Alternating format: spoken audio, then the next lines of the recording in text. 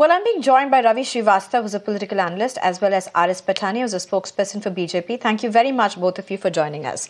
Mr. Ravi Srivastava, if I can come to you first.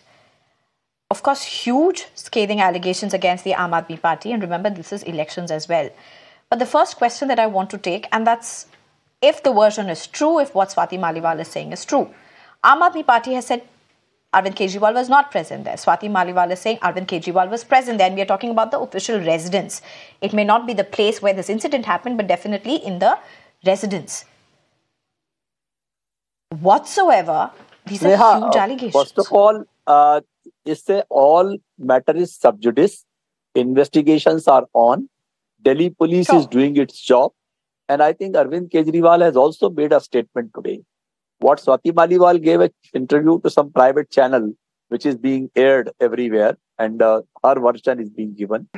I had asked some questions right in the beginning. The first was that what she has not mentioned anywhere in her FIR or statement, that what was the purpose of going to the Chief Minister's residence as early as around 8:30 in the morning. What she wanted to discuss. She has not mentioned. But whatever was the purpose, how does it matter? No. Whatever the purpose. Whenever why is that important? Whenever an inquiry is there, everything should be investigated. This also should be investigated. This is what I'm saying. Fair enough. Second thing. Fair enough.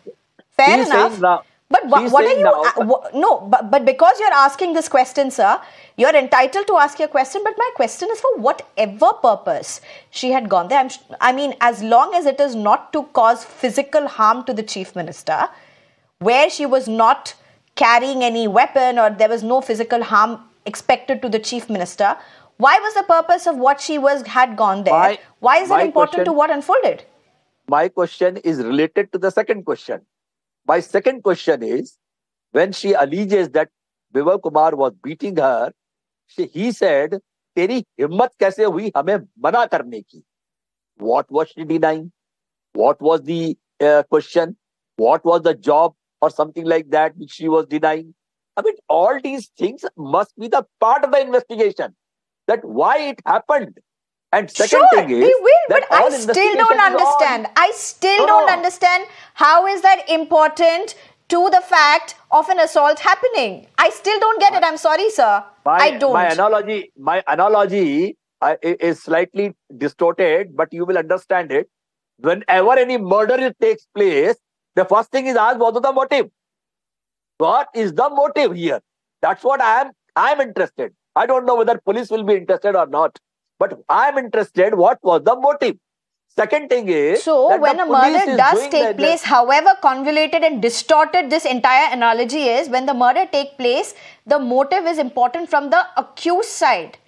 In this particular case, it's not Swati Maliwal's motive to reach CM's place that is at question. Irrespective of what the motive be. Exactly. Why the beating up? Exactly. I've given you time, so let me just go across to R.S. Patania. R.S. Patania. Beating part without any evidence. No, you said beating. I'm saying evidence. Let it be proper, thorough investigation. Let it come out where there was a beating. No, you can ask for evidence. That's fair. I'm only saying the questions that you have otherwise asked don't really nullify the act of beating. Sure. Asking evidence? Yes.